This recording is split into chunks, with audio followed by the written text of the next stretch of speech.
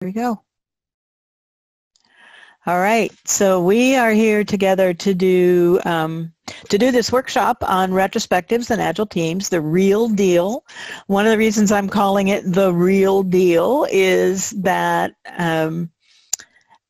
we're actually going to design a retrospective, and also this is really how it works when people get together to work on improving together, as we're going to be looking at in a minute.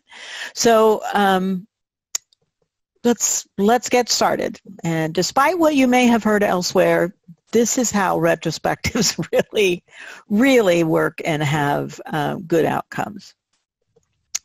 So if you were here for the earlier talk, you heard about this. This is me. I've created different models, and I love working with other people's models all my working life. During this workshop, we'll be working a lot with the materials from the Agile Retrospectives book. We'll be working with the materials a little bit from the Agile Fluency model, and we'll be looking at the 5 rules for accelerated learning. All of those work really well together when we're thinking about doing retrospectives. I'm also going to want to learn a little bit about you. So as we go through, I hope you jot down the questions that you have as we go along, and think about the teams that you want to work with and that you want to create, or the groups of people that you want to create retrospectives for. Keep your own needs in mind as we move through this workshop, and I hope that will help with your ability to have some takeaways at the end. To some degree, your own learning is in your hands, and I will try to create the best possible flow of content for you so that we can make that happen. So we're going to do a learning journey together. We're going to talk about why we even think about doing retrospectives for a little while. Then I will introduce the framework for Agile retrospectives, the thing that we know really works to help people who are trying to improve together, and on all the dimensions there.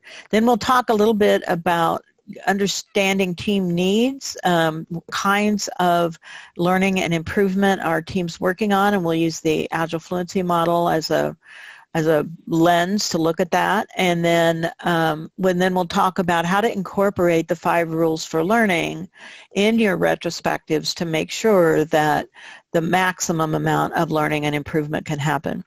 And then, as I said, at the end, you'll design your own retrospective, and that'll be great fun. So this is kind of in the wrong place for me, and I'm going to make this a little bigger. There we go. So maybe everybody can get a better view. There we go. So the manifesto for Agile software development, or what we often call just the Agile manifesto, because that's the URL that they created.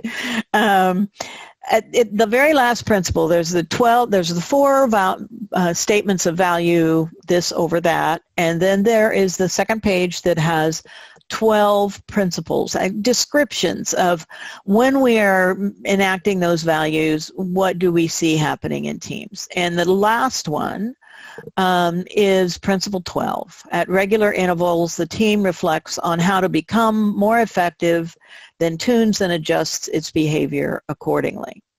So the interesting thing was that when Esther Derby and I were joining the Agile movement in 2000, 2001, in the early days, what we discovered together was that there were no practices associated with this. Clear, Alistair Coburn's Clear had a reflection practice, but they didn't actually use that reflection, so they mostly just reflected. They didn't take the next step of actual action planning for improvement. And while reflection is important, and it's an important part of the Agile retrospective, it's not all there is. And so that's why we decided to start doing workshops and write the book, and there were a lot of other people doing that along with us at the time. So some definitions. Continuous improvement. This is from the American Society for Quality, ASQ. Continuous improvement they define as an ongoing effort to improve products, services, or processes, seeking incremental improvement over time, what we sometimes call Kaizen, or breakthrough improvement all at once, what we call Kaikaku. Another important definition for us is continuous learning, and this comes from businessdictionary.com, an ongoing learning process that seeks to incorporate lessons learned or from the results of already implemented changes into a continuous improvement program. So continuous learning and continuous improvement are connected, even just in the definitions. We learn in order to make change that we hope will improve us. And then a quick definition of retrospectives from Esther in my book, Agile Retrospectives: a focused examination in the present during which the team inspects and learns from the past. So they inspect the past and they learn from that in order to influence and adapt future teamwork, methods, processes, and practices. So there's a lot of things that a retrospective might focus on, but it always is some area where we think we could learn some new things and we think that learning will help us improve.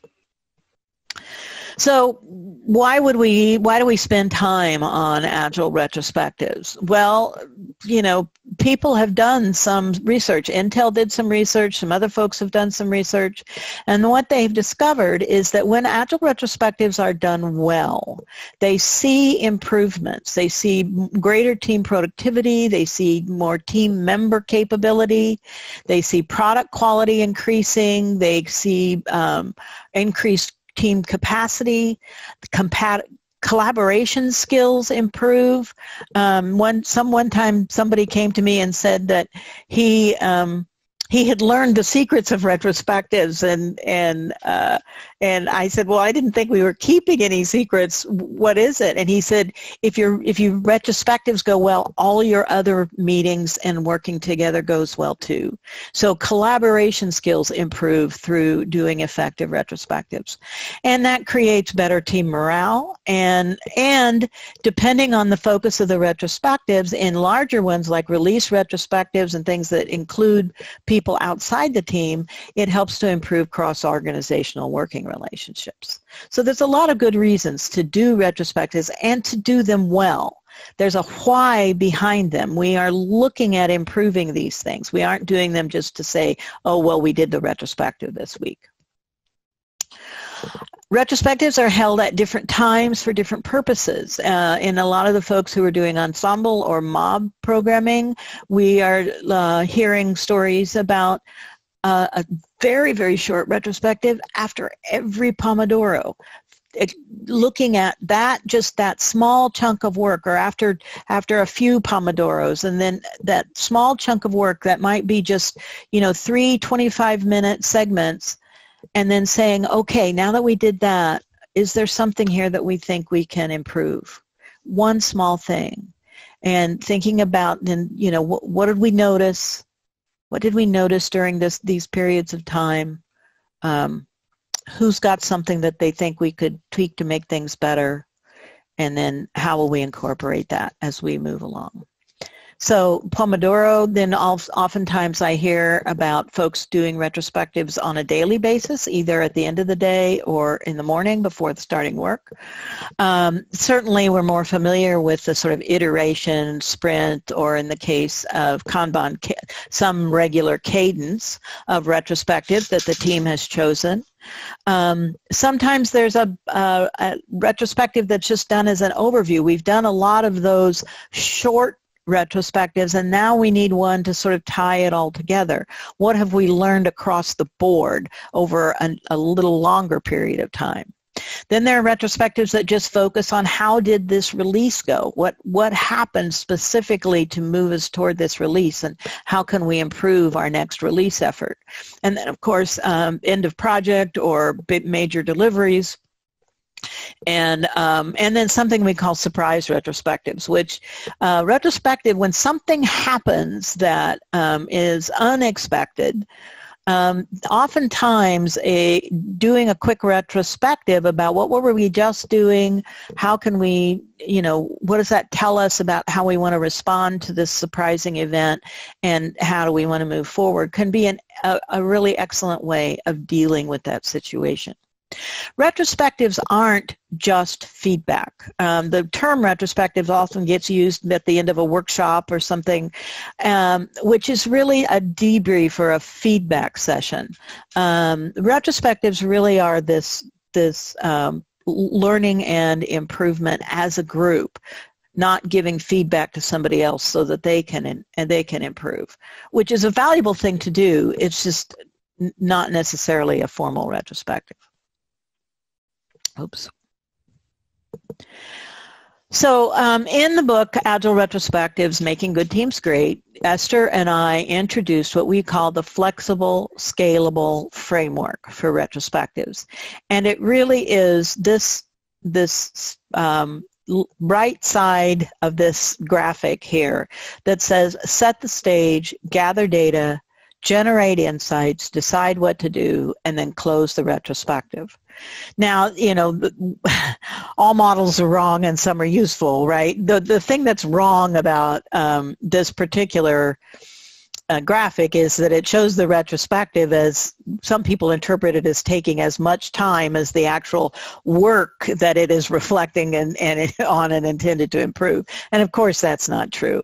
But getting all the right words in and everything, this was a good way to look at it. And so, but we hold the retrospective and then we go back into doing the work. We incorporate the experiments and improvement actions that we've identified. We build the product and we deliver that increment. And then we hold another retrospective. So you can see this fits no matter whether you're doing few Pomodoro retrospective at a time or a whole end of a very large project. Any of those, it's scalable so that any piece of work you can reflect on, you can do a retrospective on to improve your way of doing it the next time. And in fact, when Esther and I were writing the retrospective work, we did it in work chunks. We would get together for several days and just focus on writing the book. And at the end of that period of time, we would hold a short retrospective on how did it go and what do we want to do differently next time, and began incorporating that. So the Agile Retrospective book recursively benefited by doing regular retrospectives at the end of each chunk of our work. So what is the work that goes on in retrospectives? Well, the team that is attending a retrospective, their job is to reflect, to learn about what they've been reflecting on, think about and analyze that, make decisions about what does that tell them about going forward, moving into action together. And the role of the facilitator of that meeting, that session, of course, is to provide opportunities, group process, activities, some structure so that the team is able to do that reflecting, learning, thinking, deciding, and moving to action. So when this middle part, there are a couple of different ways of thinking about a retrospective. The set the stage and the close the retrospective, Esther and I incorporated because we knew that people wouldn't necessarily be experienced, trained facilitators, and we wanted to give them those hints that you really do need to kind of get people's heads in the room and then actually bring things to an end and leave it. But the real work of the retrospective happens in these three middle parts. And this is where the adaptive action happens, the gather data, generate insights, and decide what to do. So this is linked to adaptive action learning. Actually, these two were created in parallel, both Glenda Ouyang from the Human Systems Dynamics Institute and her colleagues, and Esther and I drew from some of the same sources, and in parallel came up with our two models. But I think the adaptive action learning model is a really a good one to look at, and it comes from, again, Human Systems Dynamics Institute. It talks about rapid cycles of data collection, meaning making, trying things out, and then repeating that cycle. And that's very similar to what we are doing when we hold a retrospective. So the what, so what, now what? What is the data? How do we make meaning of that? And what will we do next? So let's look at the parts of a retrospective. We'll go through each of these, and I'm going to give you some examples of activities or group processes that you might use if you are the person facilitating this retrospective. So we begin with set the stage. Setting the stage has to do with helping people kind of let go of the work that they were doing before, whether it's in many times, like for instance for Scrum teams or extreme programming teams, that might have doing a product demo or a sprint review that might have come before, where you're showing the work of the sprint to some audience. So we need to let go of that and then move into the retrospective as a new thing that we're working on. So there are a number of things we want to think about here. We want to show people that we've prepared. So I always show an agenda to say, we're not going to waste your time, right? I've actually thought about, I've planned this, we have an agenda for the work that we're going to do together. And then this is the focus. A focus for each retrospective keeps things from getting both boring, because if they always just focus on continuous improvement writ large, that becomes a very difficult challenge for the team. It's hard to keep engaged and keep momentum in that. But if you pick a particular slice, if you pick a particular focus for the retrospective, it's much easier to make incremental progress, which of course is what we're looking for. So for this particular retrospective, the focus was, what does our experience so far tell us about where to tune and adjust going forward. So this is it's a sprint zero. This team has just come together. Maybe they've only done a little bit of work together. So they're exploring that. Later on, they may have a focus that's more like, how do we engage better with our product owner? Or how do we engage better with our customers? Or how do we address the quality issues that just came up in that sprint demo or product demo that we just did? It could be, how do we incorporate more effective engineering practices? Slicing it down a little bit, so big enough so that's interesting, but small enough that we can make some actual progress in a reasonable amount of time through the retrospective. And then finally, showing what is the agenda, how are we going to use our time, helps people to understand that this is not that we have thought about this, we're planning this out, and we're not going to just that we're going to use their time wisely, and that we can tell how we're moving forward. So I often introduce also the retrospective prime directive, particularly in the early days of doing retrospectives. Regardless of what we discover, we understand and truly believe that everyone did the best job they could, given. Now, everyone did the best job they could does not necessarily mean that that job was adequate, or that that job did what we hoped it would do. right? So now we need to examine what happened in our working together, our teamwork system, that made that best job not good enough. So rather than blaming people, we're going to look systemically at how we work together.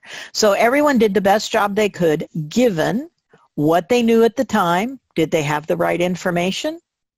Their skills and ability, were the skills they have a good match for the thing that we were trying to do? Or our whole team skills, did we have what we needed for the thing we were trying to do?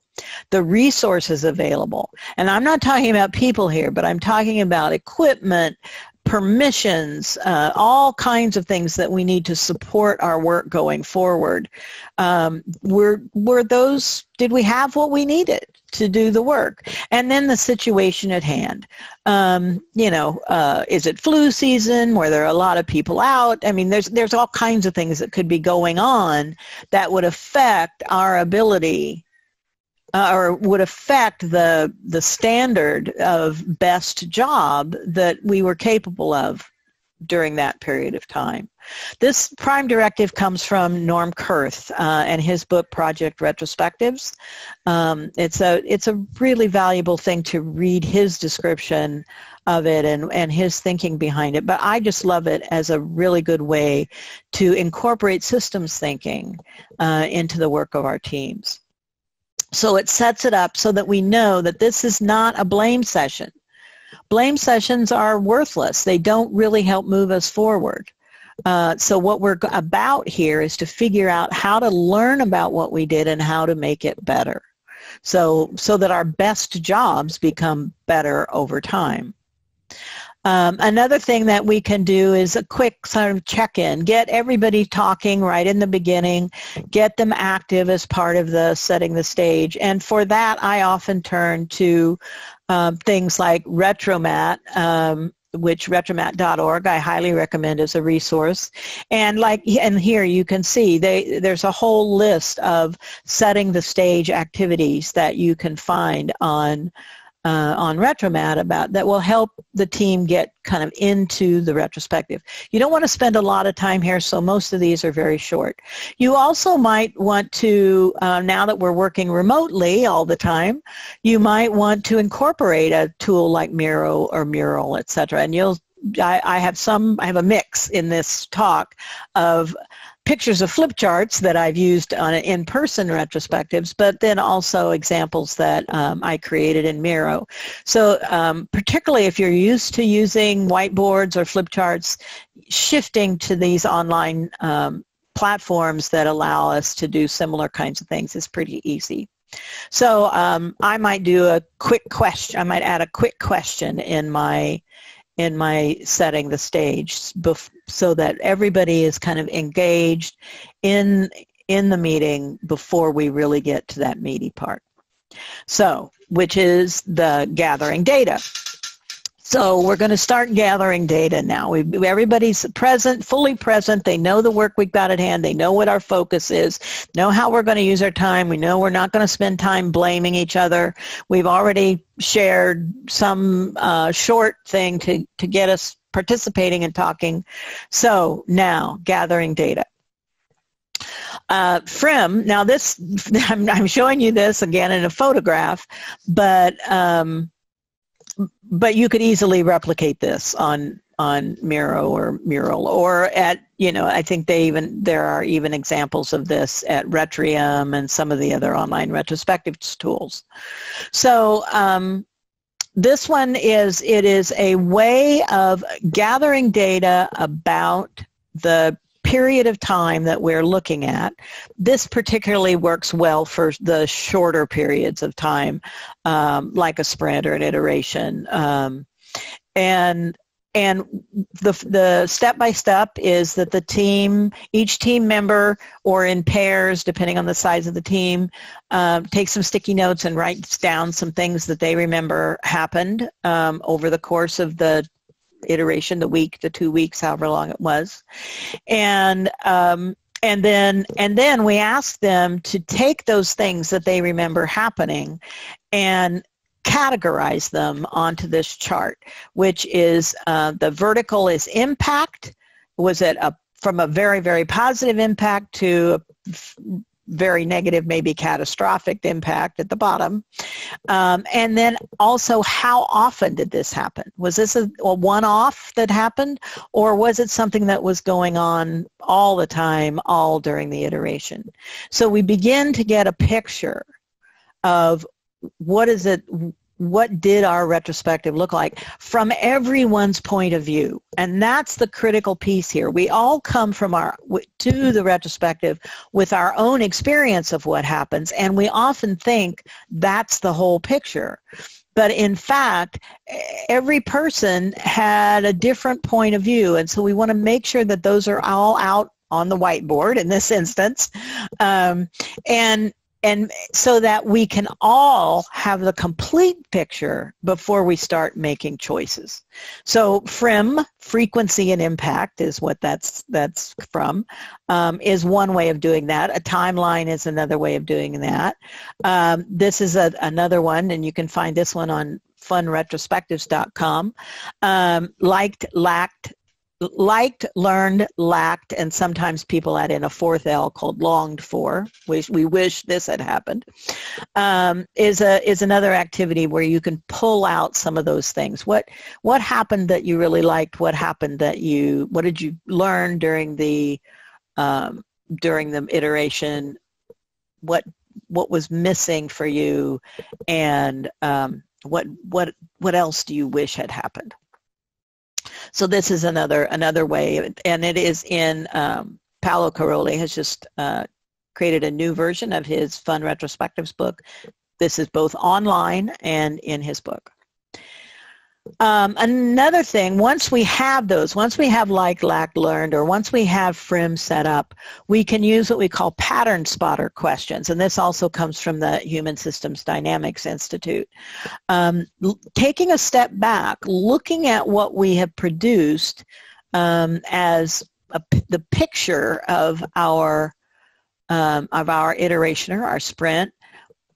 What kind of generalities can we identify here? What seems to be around all the time, and where are the exceptions to that? Mostly we do this, but once in a while this other thing happens, right?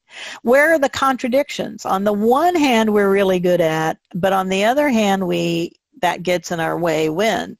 On the one hand, on the other hand, where are the contradictions? What were the surprises? What still do we not understand? What still puzzles or mystifies us? And once we've been through a process like this, we probably have a pretty good idea of the data that we have to work with. Now, when we look at data, we're looking at actual physical data. We may also be looking at cycle time and other kind of metrics that we've been keeping, and those may be incorporated as well as the kinds of activities that I just showed you. Once we all have that shared picture, then we can begin to make sense. That's the what. And now we go into the so what. Let's begin to think about the interpretations, implications, insights that we can get from what we have just described happened.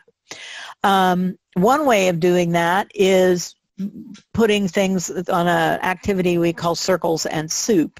And in this one, we have people use sticky notes or something. This is another one that you can easily set up on Miro or Mural or a Jamboard or whatever your tool of choice is.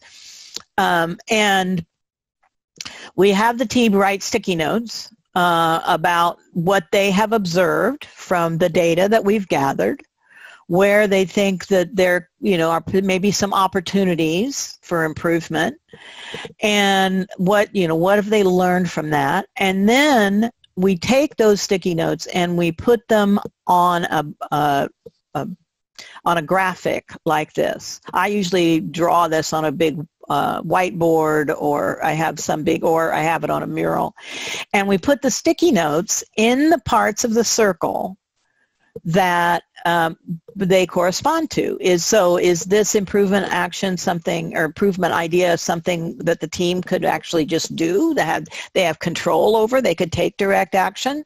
Is it something that the team can influence but can't control? So maybe we'll put the things in there, and then later on we'll think about the actions, that the persuading or recommending actions that we could do in response to those things. And then finally, the soup. This is the parts of the culture, the processes, procedures that we have no control over and no influence over. But we can, if we know the things that are bugging us there, we can take a response action. We can decide how we are going to respond when those things come into our purview. So here's some other examples of what that might look like. Here's some, in this team, almost everything, and then we ended up even having to expand the center circle because almost everything they identified turned out to be something that they could actually do something about. In the left-hand example. In the right top example, there were a lot more things that ended up out in the soup and in the influencing. And here's a description of a place where you can go online. Gamestorming.com has a circles and soup online. So you can incorporate that rather than using whiteboards or flip charts or whatever. So now we've done some learning. So in the gathering data, we're reflecting and thinking, remembering back what happened, and then the generate insights, we're now learning from that. What does that tell us? What did that thing, that all that information, what did we learn from that? What insights did it give us?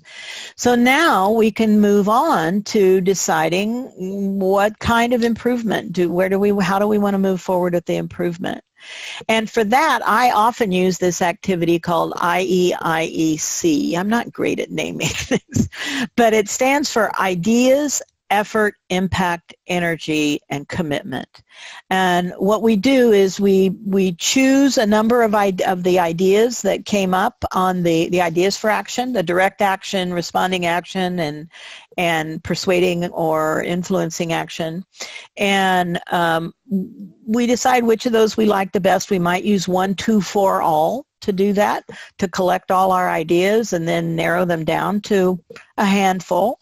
And then so we put those in the ideas for action column.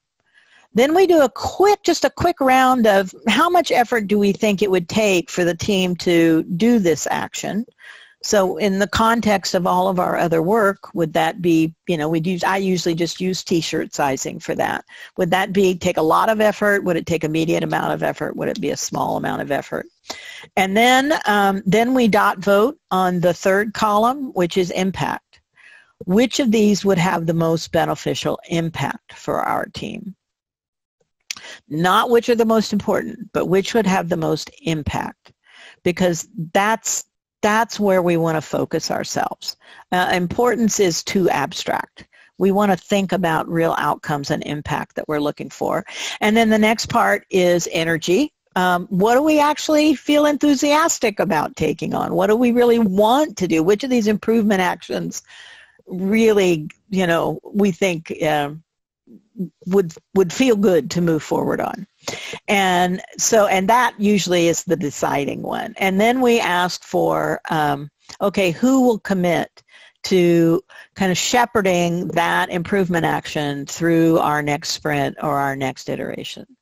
So rather than trying to get everyone to come to some consensus or whatever, we use this dot voting thing, and so it moves the decision-making process on a little more quickly. And then finally, we close the retrospective. We have an improvement action. We know the one or maybe two small things that we're going to carry forward. We're going to build on those. We may, if it's an experiment, we may have identified a hypothesis that we want to test out and built some kind of a improvement action experiment around that. Or we may just have said, you know, we need to be pairing more. Let's set up a pairing rotation, and somebody does that. So the actions can look very different as long as they are something that the whole team believes is going to help move us forward. So then we close the retrospective.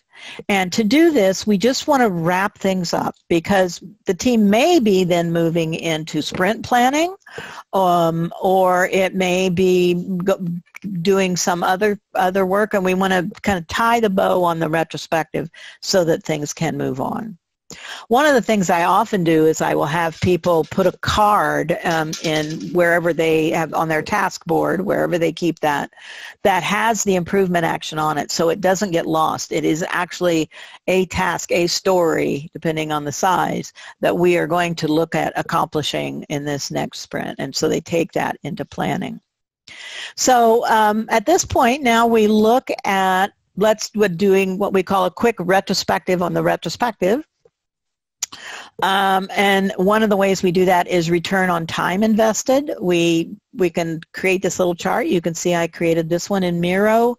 You can also do it on a whiteboard if you're together, or any other kind of platform. And the idea is to look at people's experience of participating in the retrospective from the point of view of how valuable was their time, was the time that they spent. So it goes everywhere from this was a complete waste of time to this is a great use of our time, and the value we got far exceeded the time that we spent. And then you can even go beyond that if you like. And then I just always have the little dots already prepared in Miro so that people can just grab one and pull it over. I have multiple dots of different colors you can use. As you can see, the top one, all pretty much one color of dot, or down below, you can see multiple people could choose the same color so that it can be anonymous. In the top one, you'll also notice that sometimes we add a little bit across the bottom of a roti that for people to put sticky notes about it. That's also feedback on the retrospective. What should we stop doing in the retrospective? What should we keep doing? What else might we try? Could we add? And people can add in their ideas about that. Another way to do a retrospective on the retrospective is this little chart. And again, I created this in Mural. There's sticky notes. People can just go ahead and write things in, or they can create more sticky notes. During this retrospective, what are we sorry about? And what are we proud of? And what are our ideas for next time? And what do we appreciate that someone brought to the retrospective? I think offer appreciations is a very powerful activity. We describe it in the Agile Retrospectives book. It's in Retromat. It's in a lot of different places. And this idea of letting people know when they have done something that was helpful to us, whether it's a team member, a peer team member, or someone outside the team, can be really important. So then so that was the end of the retrospective. It's all tied up. Whoever was facilitating can take the roti or the retro and the retro information away so that they can think about how they can improve their retrospective facilitation, how, learning what kinds of activities the team likes, what kinds they don't like, and so on. But then the other part that has to happen now is to sustain the learning and improvement that we're embarking on. We want to make this happen, and that happens after the retrospective. That happens as we incorporate our experiments and improvements into the next piece of work that we're doing. So we're planning to improve and learn. We're testing our hypotheses, running experiments, following through on our intention for action. And we have to have planned some ways to do that. And so that's also an important part of work for the team, to think about how that's going to happen.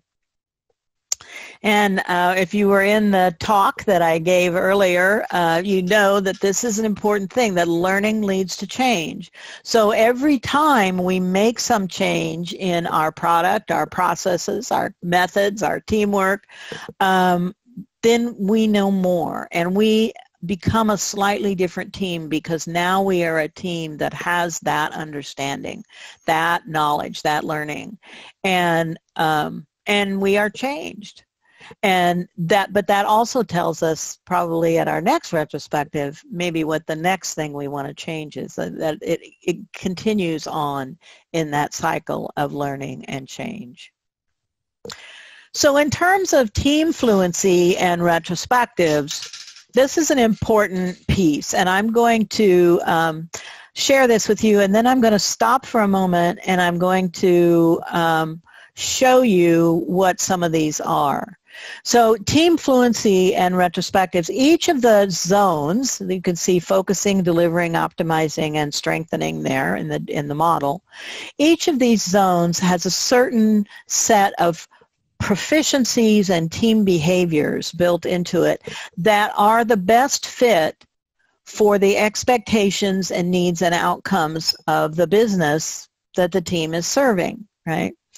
And so as we move through the Agile Fluency model, we discover that different zones will have different focuses for their retrospectives. So I'm going to stop sharing now, this part at least. All right. All right. Stop sharing that. And I'm going to start sharing. Oh, here we go. Start sharing Safari, and we're going to go to Agile Fluency Project. This is the blog page in the Agile Fluency Project. We call it Fluently Speaking.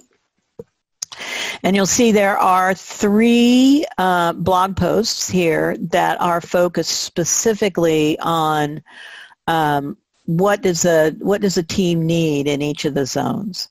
So if you download the Agile Fluency Model article, which is free on our website, and you read through that and you have a sense of where is my team, what does the business need from our team, and what zone do we need to be in, then you can think about, so for focusing teams, developing skills in 3 areas: responding to business needs, working effectively as a team, pursuing team greatness. So let's see here. And so then we're looking at how do we get good deliverables. So down here, so spotlight particular topics. How are we responding to business needs? How well do we understand? And so on. So each of these blog posts, depending on, so here's the one on delivering. Team members learn from their shared experience. They think and analyze. Joint discussions about their experiences. So in this one also, there is a section that gives some ideas about the spotlight for the focus or spotlight of the retrospective for delivering teams, and then also for optimizing teams. So that's a good place to look if you're trying to think about what might be the focus of our retrospective. And it's easy to find that on at agilefluency.org. So let's come back over here. Start this playing again. So, we can look at these, and it will help us to understand, help us to clarify what some of those focuses are, and we can even slice them down a little further than what were in those blog posts. But I've got the links here so that you can find them. I will absolutely share these slides if anybody's wondering about that. I will definitely share these slides, and we'll be able to move on for that. So also this morning I talked about the 5 rules for learning. They apply very much in retrospective. So when we are planning our retrospective, planning the flow of the activities, we want to make sure that we are keeping it alive, that there can be engagement. So that has to do with things like psychological safety, but it also has to do with planning group activities that the team will enjoy, will like to do. We learn better when we are in a space of enjoyment than when we are not. So that's an important piece. And setting first, choosing, am I going to use Miro? Am I going to use Mural? Am I going to use Jamboard? Am I going to go to Retrium.com? Where am I going to find the best setting, particularly for remote teams, for doing this? I think it's primary for teams who are working remotely to be able to have video of each other as they are doing the work, and video to do things like their retrospectives. So that may be the first thing that you want to advocate for. If you are working on a team that is having to do pretty much everything over the phone, and you can't see each other to do the work. That would be a primary setting first to help keep it alive question for me. And then what we talked about, doing it for real. We keep the retrospective. I don't generally do sort of silly icebreakers. I do those things that help setting the stage, that help get people engaged, but I generally don't do the really sort of frivolous icebreakers because I want to stay focused on the work of the retrospective and the work that the team is doing. And so we want to stay focused on doing it for real. This retrospective is about real change, real improvement, real learning for the team. What is it that we need in order to make that happen? And so that's one of the ways that this rule applies in retrospectives. Start obvious, stay obvious, having that agenda, knowing what the focus is, staying really clear about what it is we're working on and what everyone's different experience of the sprint or iteration or release or whatever chunk of work you're working on is there. And then focus on flow. Always looking for just that next bite-sized piece, that next improvement action that we can accomplish together, and how are we going to do that, and making sure that it fits into the rest of the flow of the learning work we're doing every day as we learn about our customers, we learn about the behavior of the code, and so on. And again, here's a link to the book where we explain this. It's not a completed book. It's one of those Lean Pub books that's sort of been perpetually at 90%. But there's a lot of good information there, and one of these days we're going to pick it up and put in more. So I'd love to hear your stories about how you apply the 5 rules when you do your retrospectives. All right, what's going on here? Okay, there we go. And then the questions. How can we create more aliveness? How do we make our setting more conducive to learning? How do we get closer to doing it for real? How can we make learning more obvious? How can we size and sequence learning for a greater flow? These all apply in retrospectives as they apply in all the learning that the team is doing together.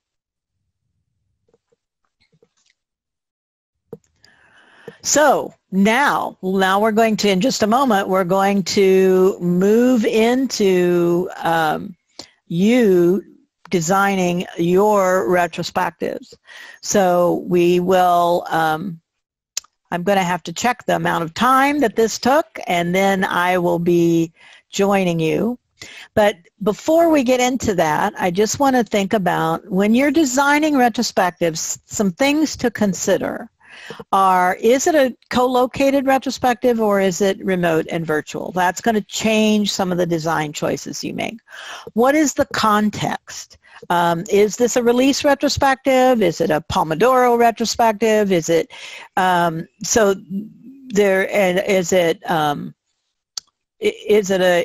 a group of only the engineering team? Is it is it other people involved? There's a lot of contextual issues to think about. Which team fluency zone are we looking at? How long do we have? What I've noticed is, in general, for learning and thinking work, it tends to take longer for remote teams than it does for, just not a lot longer, but it takes longer. We need to give more opportunity and allow for the technical glitches that come up and those kinds of things. So how long do we think it'll take? I usually, in general, where I start from is, as a baseline, is that for a 2-week iteration or sprint, I'm probably going to need, in a team of 7 plus or minus 2, I'm probably going to need about 90 minutes and maybe a little longer, maybe 2 hours, to do a retrospective that really helps move things forward, that really results in improvements. And so if it's a smaller team, I might need a little less time. If we're looking at fewer number of days, we might need a little less time. If we're looking at a bigger team, a longer period of time, that might be a reason to consider more time for the retrospective.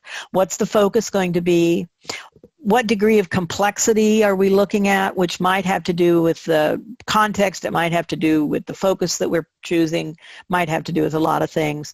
What kind of basic structure we're using, and we'll talk about differences in that in a bit. How long was the relevant work? How big is the team? How much conflict was going on? Was there controversy during the iteration? All of those things would cause us, the bigger they are, would cause us to add maybe more time that we would need for the retrospective.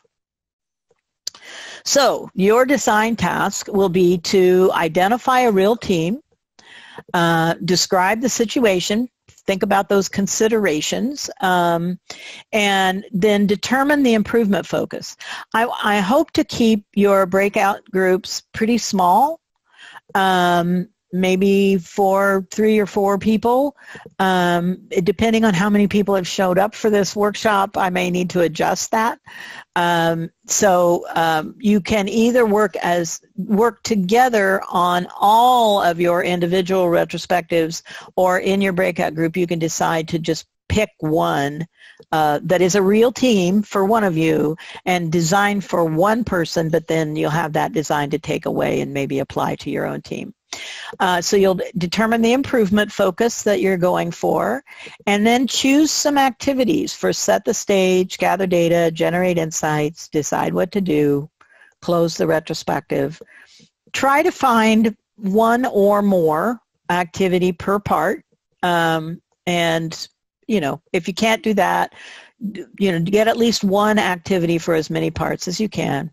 Review the 5 rules. How do they apply in your situation? Assess the flow of your design. Does one activity sort of move into the other in a logical kind of way? Think about how you might sustain learning and improvement actions after the retrospective, and also think about what kind of facilitation skills are you going to need, and do you already have those, or is there some place that you could go to help increase your confidence, your compassion and confidence and courage at taking on this facilitating the retrospective? And then finally, create a report and in your groups, and then you'll have a chance for each group, for at least some of the groups, because again, we don't know how many people are going to be here, to report out their designed retrospective and their outcome.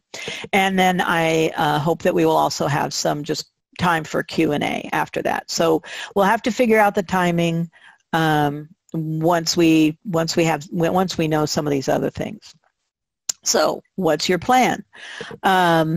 Another piece that I wanted to mention to you is there are lots of online resources, places for you to design your own. There's also, what I didn't put here is there's also tons of sites that are set up to do retrospectives, like Retrium, and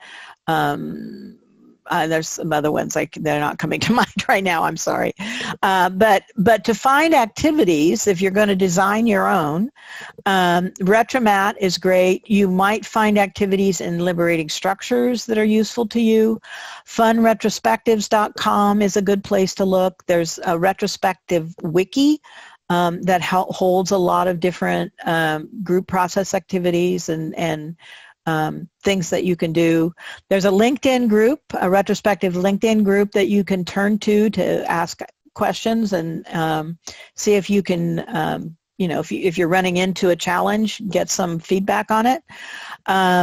There is a new Agile Alliance membership initiative called the Principle 12 Initiative that's doing a lot of work around supporting folks who are both facilitating and participating in retrospectives. And then there's a wonderful podcast. This is retrospectivefacilitation.com. Which I've had the privilege of being interviewed on, and a lot of other really great retrospective facilitators. So it's a good place to get new ideas. And there's a lot more support online. There are also books. LeanPub has at least 6 books that I know are relevant to retrospectives. The 50 quick ideas, the retrospective Kickstarter. And then there are books that are both come in ebook and in hard copy books from other publishers. If you are just starting out and you have no retrospective books at all, you have no resources, these are the 2 I would recommend you pick up first. and then any of the rest of these are great. Most of these other ones that are here under other publishers, I know I've got them here because I know them pretty well. I think at least 5 of them I've written a foreword for. And so I've had a chance to review them thoroughly, and I know they're really good books. So the Retrospective Handbook, which is more about facilitating retrospectives as a facilitator, not so much designing the retrospective. The Retrospectives for Everyone is a lovely group of metaphor retrospectives, which are a lot of fun. Fun Retrospectives has lots of things in it as well. Retrospective Anti-Patterns. I know Corey has shared things that she's run into over time that have tripped her up and how she got past them. Level Up looks at the improvement kata, which is a kissing cousin to retrospectives. It is also an improvement process that you can use if you're doing more lean kinds of development. And then Improving Agile Retrospectives by Mark Loeffler. So those are all great books. So thank you for this. Hang in here. Here's how to get in touch with me. Write to me at info@agilefluency.org, or you can go to agilefluency.org and use the contact form that's on that page. It's got a place to write in your questions or comments. I'm on LinkedIn. It's pretty easy to get connected with me. You just sort of have to say you're Agile and you're either a team member or a coach or somebody who's interested in helping people improve, and I'll probably accept you. And then I'm on Twitter at Diana of Portland.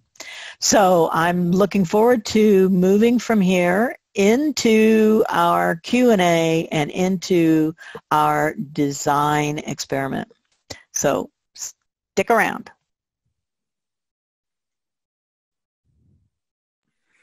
Okay, everybody. Thank you, Diana, for the lovely presentation. So now we have around 25 minutes for the rest of this workshop. So yeah, okay.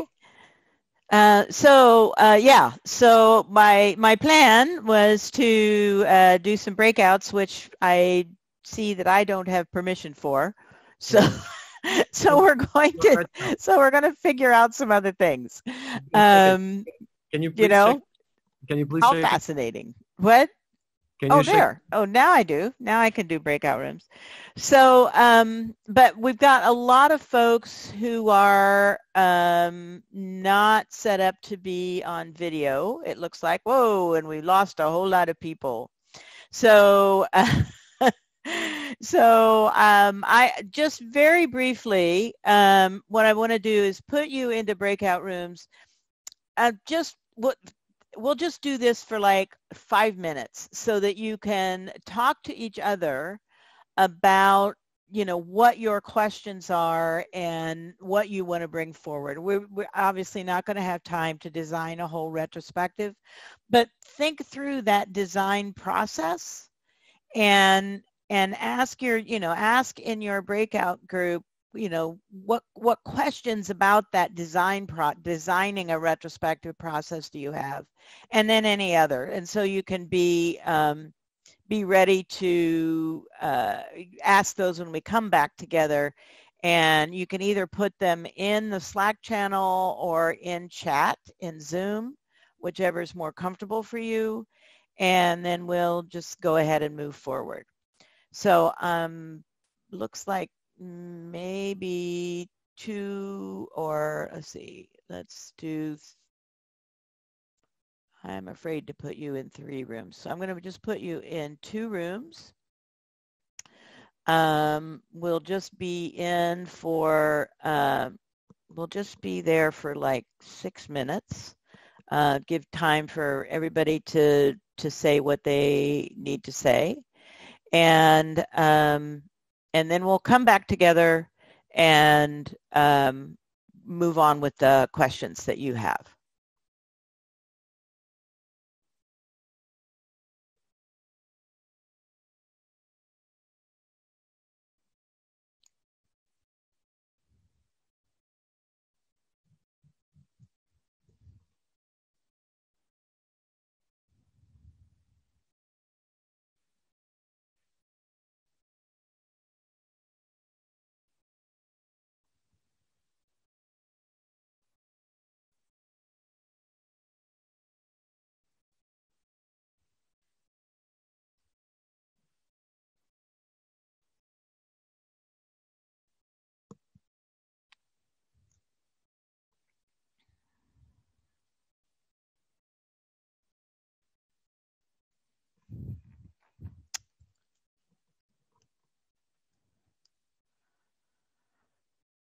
All right.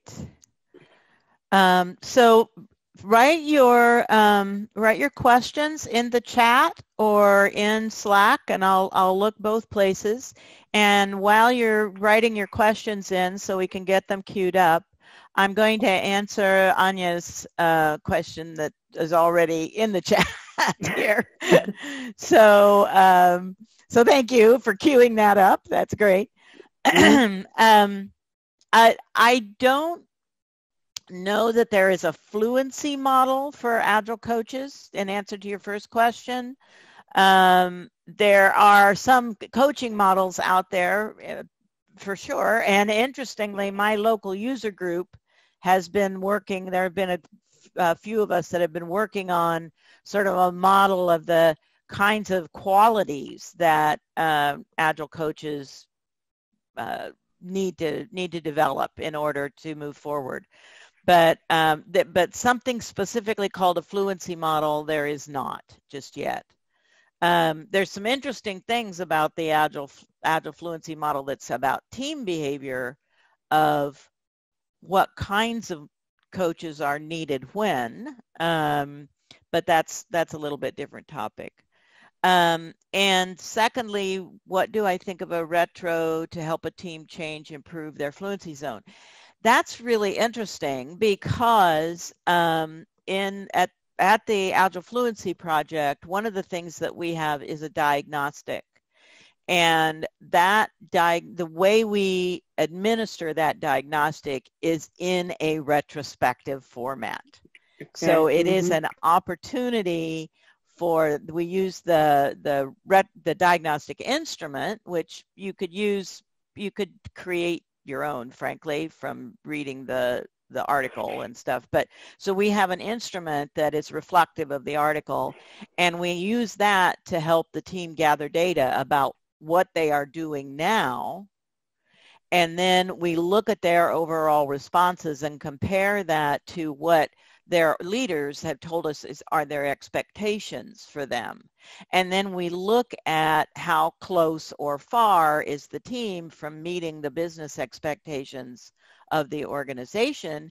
And then we plan some improvement actions. We plan some actions that the team can take, and we plan some actions that they can ask for from the leadership of the organization to improve the environment that the teams are in and improve their situation. So absolutely, a retrospective is a really great way of helping teams move through the fluency zones in a way that makes sense for them. So, okay. Thank you, Diana. You're welcome. You're welcome. I'm happy to give you that response. So, yeah, that question is... Pardon? Sorry, because I was just thinking, because I think it's hard for a coach, a level 1 coach or zone 1 coach, to coach a team that sometimes is on zone 3. Yeah. Well, what's interesting is that focusing zone teams really do need a lot of coaching around collaboration skills, around their relationship with their product owner. So they need to understand the why behind all the meetings that they need or don't need, but they need to try them first before they decide they don't need them. And then also that whole idea of shifting their thinking from building something according to components or technical specification. I mean, they have to meet specs, obviously, but or getting individual tasks to work to a change to focusing on what is going to deliver value or bring value to the customer and the business, and building with that in mind, as opposed to maybe what's technically cool or some other lens to use on that. So we're definitely thinking about coaching in those areas when we think about coaching in the focusing zone. In the delivering zone, you still need some of that kind of coaching, but you also need technical coaches. You need coaches who can help a team learn to do TDD, to set up their pairing or their mob or their ensemble structure. They need who can work with the organization to make sure that they have the internal production environments they need for continuous integration and then continuous delivery into that internals, where it can sit and wait for the product person or somebody to say, yes, let's release this, right? So they need technical coaching around how they interact with the DevOps situation in their organization. How do they make sure that they're building something that is not only going to be great when they deliver it, but also will be maintainable and sustainable over time for the folks who need to do that. So that needs that kind of coaching. When you get to the optimizing zone, the coaching that's needed there is much more about how to work as a cross-functional team, how to make sure that the team has the business expertise and understanding that it needs, and how to, so it's much more business coaching by the time you get to optimizing. So I mean, it's all cumulative. So we need the coaches that can do the collaboration skills. We need the coaches that can do the engineering and technical skills, and then we need the coaches who are capable of doing the business skills and the connection with the customer kind of skills. The things that Kurt Carlson was talking about, right? Some of those things that he was mentioning. So it all depends on the coach and where they feel their sweet spot is, to what kind of teams they will most gravitate toward and where they can be the most helpful. A coach that primarily focuses on basic Scrum skills and basic collaboration skills and business value understanding, probably isn't going to be a lot of need for that coach if you're trying to get to the optimizing zone, right? But most teams are in focusing or delivering zones. So there's plenty of work for all of us to do. That's absolutely true. So who else has a question? We're down to only 6 of us, so you can just call them out. Annabella, do you have a question? I was talking in the first. Thank you for the talk. It was amazing. Thank you. And now I have many things to see and to practice and to show to other colleagues in my firm. And what I say before in the when I was in the other room, it's because I'm not in the development team. I'm in a support team.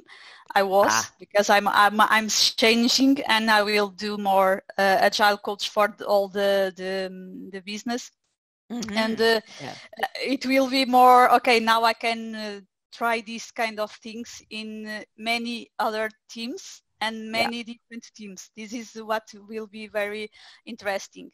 And but for the teams that we don't have development and something to a product that only makes some kind of support of a product and don't work every day with the other kind teams,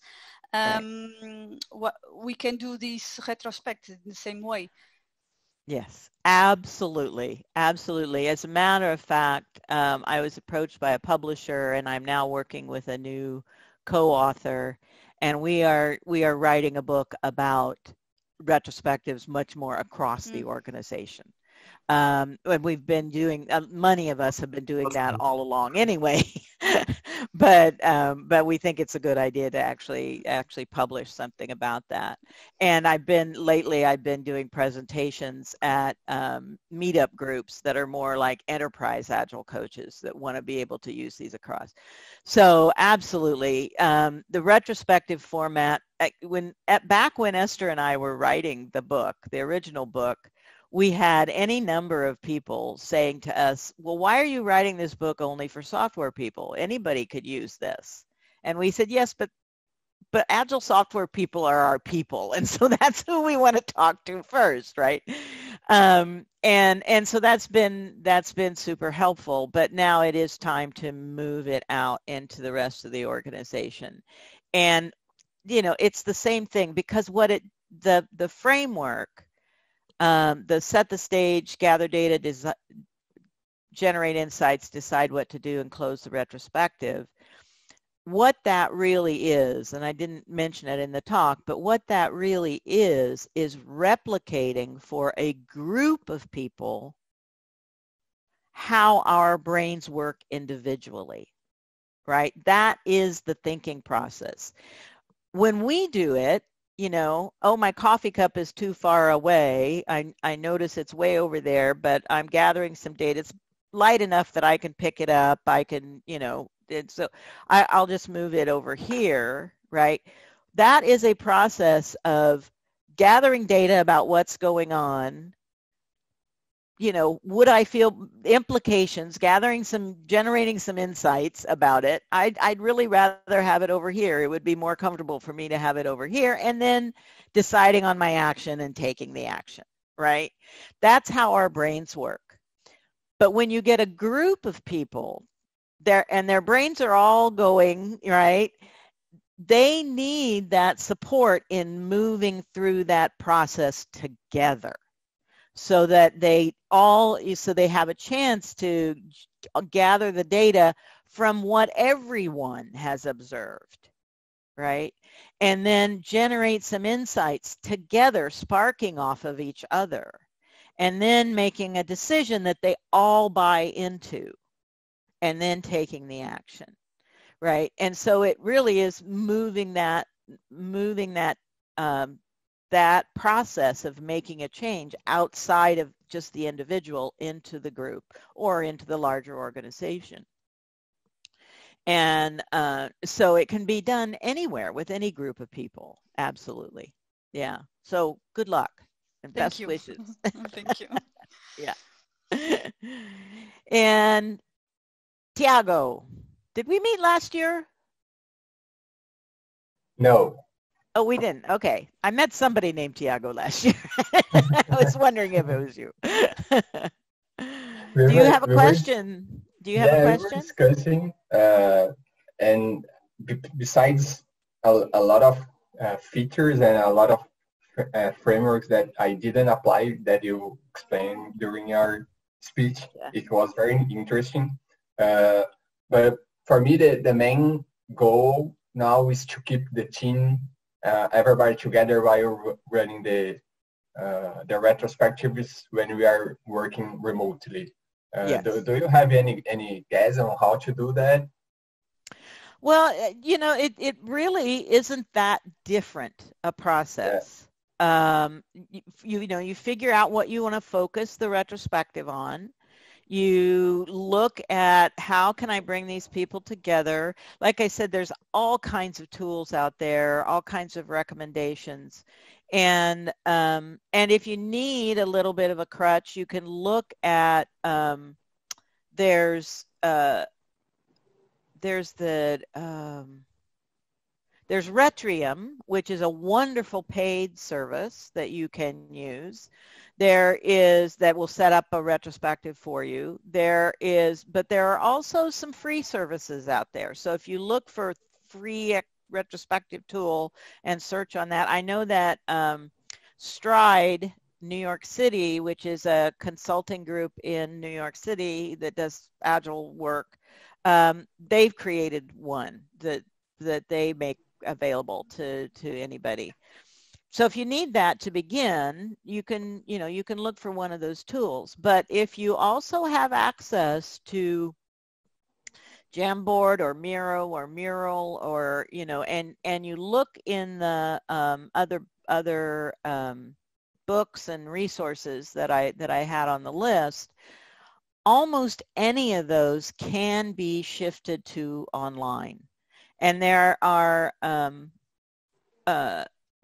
like the ones that I showed you. You could just use, instead of drawing something on a flip chart, you draw it on Mural, and you pull over some little sticky note icons so that people can write on them. And it just takes a shift of mindset to do that. What you want to avoid, I was asked to observe some things that were going on in an organization, and in one team they hadn't hired enough. They were in the process of hiring more Scrum Masters, but they hadn't hired enough yet.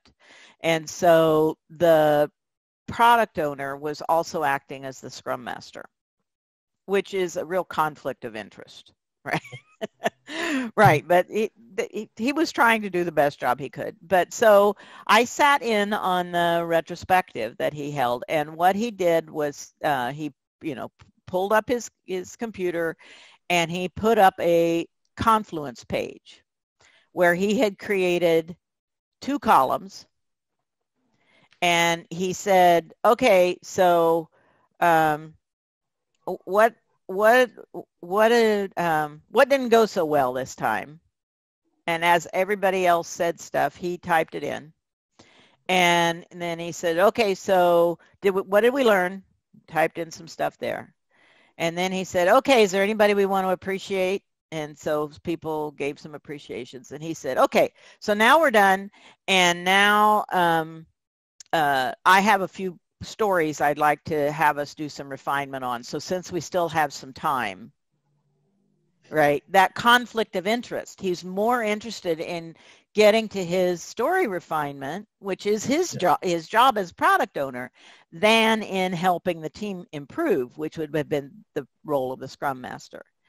And I was supposed to just sit there and observe and then give feedback later, but I couldn't stand it. And so I said, excuse me, can I ask a question?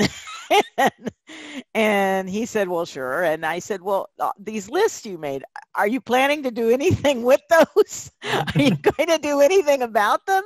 And and I could see a lot of the team members had their video turned off. A lot of them, the ones that did have their video on, there were about 9 team members. They were like sitting like this in their chairs through the whole, and the minute I said, what are we going to do about these things? Are you going to take action on any of these things? What does this tell you about your team? Videos came on and people started learning forward. They said, yes, we want to do something. But if I hadn't said it, it would have been just another really super boring big waste of time, really, retrospective for them. And so that's what you don't want to do. You want to make sure that you've got these activities that can help the team move through and through that thinking process together, because that's how you'll keep them engaged, right? And, read everything you can about it. Yeah. Thanks. Yeah. I think we are probably out of time. So thank you so much for joining me in this kind of strange new world here of conferences.